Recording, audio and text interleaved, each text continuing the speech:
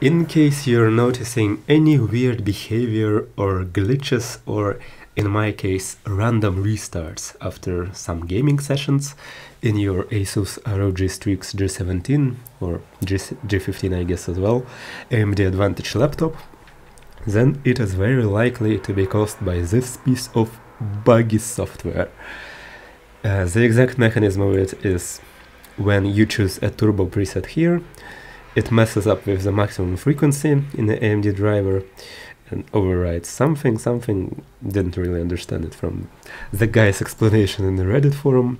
but I guess the driver decides that something is very wrong when the frequency is going up and down like that, and just decides to shut down the system to prevent some damage, which it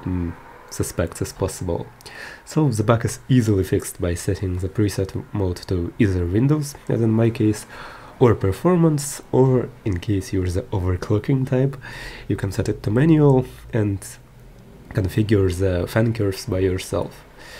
In addition to that, just maybe some of you will also need it, I set the maximum FPS cap to about 60, which is the basically maximum my monitor can handle, and I don't need any more than that, so it helps keep the laptop quiet and cool. And that will be it for today. Hope this video was useful, at least until somebody in the Asus software department decides to fix the bug, but in case it doesn't happen, as usually happens with Asus, this is the solution that is likely to work.